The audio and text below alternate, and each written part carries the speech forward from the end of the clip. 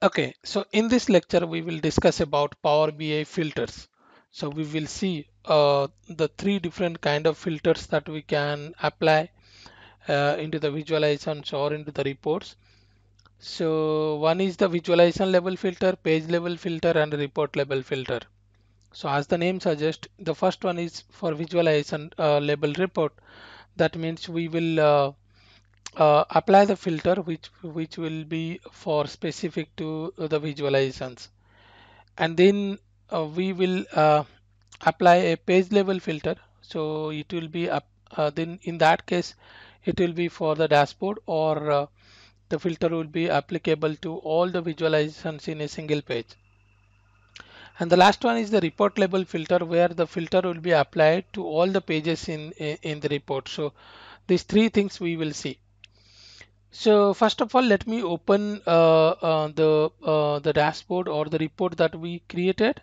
So you can see here, this is the sales dashboard report. So I just double click on that, and then it will open in Power BI desktop. So we should be able to see whatever the visualizations we saw in our last demo. So on this, basically we will create another page. So I will just click over here. Let me.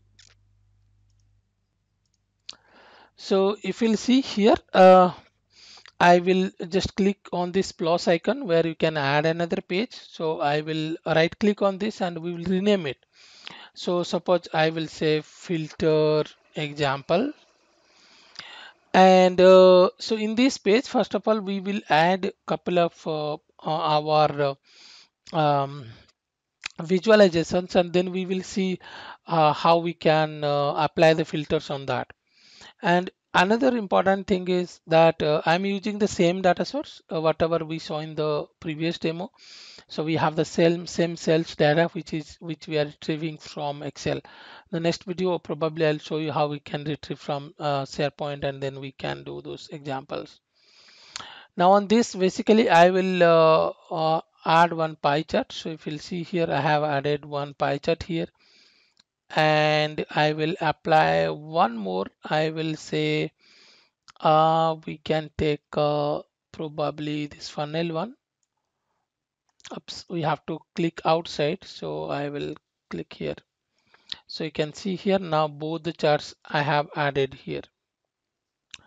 Now when we are adding this, then we have to configure this. So I'll go to the first one. So we will configure, let's say, so this is a funnel chart. So on this, basically, suppose I will give the product name and the quantity. Let's say we will give that way. So this is how it is appearing. And the second one, for the pie chart, we can take probably uh, the customer name, and I will tell the same quantity or the total cost, something like that. Or we will take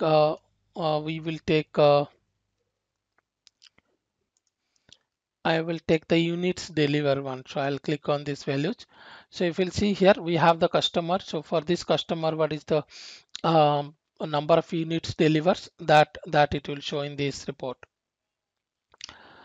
So now what we will do is we will see how we can apply the filter on that. For example, if you'll now look at this, I have not selected any visualization.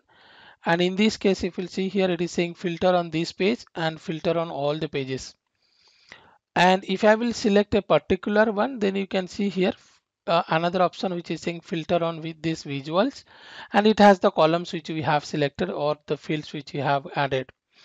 And then the filters on this page and filters on the other all pages.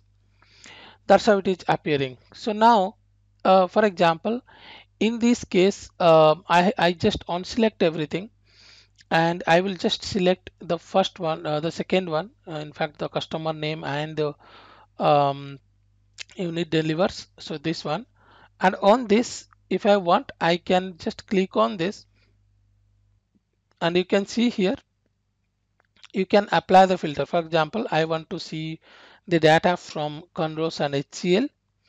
And so if you'll see the report now, this visualization is displaying the data to me from this condition. You can also click on the unit deliver, and then you can have if let's say the unit deliver is less than 5, so you can apply that filter. You say apply, and you can see here you don't have something which is there satisfying the condition. So if I'll put a greater than and I'll say apply, you can see here you will be able to see the condition over there.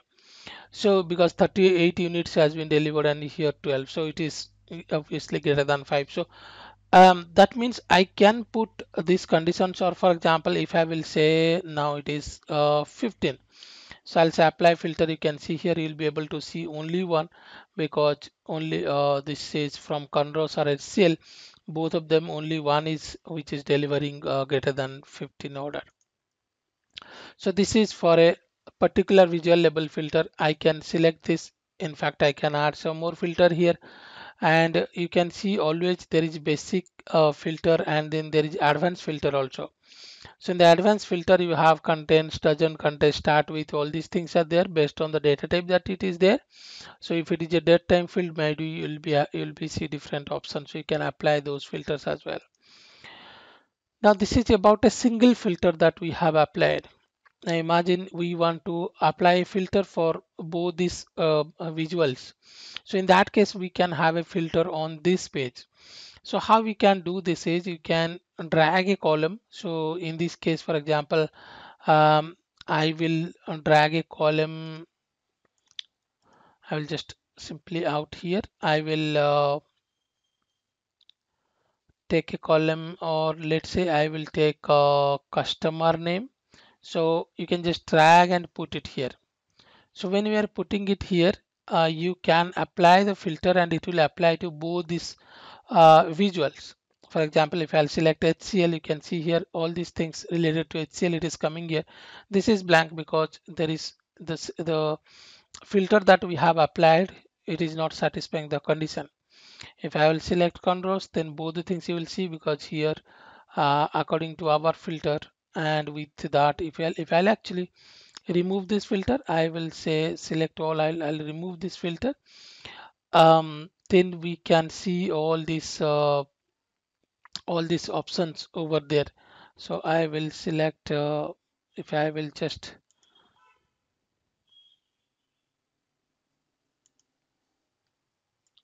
so you can see here if there's a clear icon is there. So if you'll put the clear icon, you will be able to clear this filter over here. So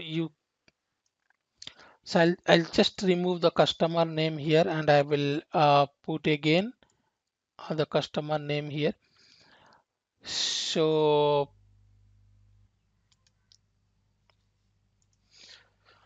now you can see if the filter is not working or something, you can just remove the column and you can add it again.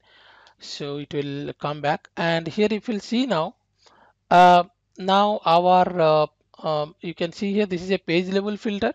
So if I'll select multiple things here, you can see here both the reports are affecting. And if you will put any filter, you can see here why it is showing 3, because it is coming from this page label filter. So you can, let's say you select everything, or you will not select anything, you can also see at the visual level filter how it is appearing. So let's say you will put here, you can see only the visual level filter is applying there. So this is how you can check both. You can see here on this page, and also there is a filter which where we can apply for all the pages. So in that case, what we can do is, for example, I will add here the product name. So if you'll see here in this case, the product name I have added for this particular filter, which will apply for all the pages. And if I will select desktop, you can see here it is applying for both the things, as well as if I'll go here, you can see here it is applying for the other page as well, which is which is there in the sales dashboard page. So if I will uncheck this, you can see here you'll be able to see all the data here. So that means, and also in the product or in all label pages, you have the same filter options. You can have the basic advanced thing, you can search, so you can select multiple. These kind of things we can do easily. And not only one column filter, you can add multiple filters also. So this is how, and you can anytime you can just click this icon which will expand and collapse this filter box. And so this is how we can apply filter, page level filter, all page filters, and visual level filter also. Make sure when you are selecting visual label, you can just select the visual and then you apply. And one more important thing also we need to remember here, that if we by default these two columns are coming, customer name and units delivered. If you want to add multiple, you can see here I'll put the location here, and if I'll say select Bangalore, you can see here to Bangalore only this TS info customer is delivering 63 units, so you can see that also. And if you'll say Canada, you can see here it is coming two more fields. So that means you can apply these filters not only to these two columns which you have selected, to other columns also. From here you can check. So this is how you can work with filters, and you can put your conditions by using the basic filtering, or you can use advanced level filtering. So this way we can check the filters.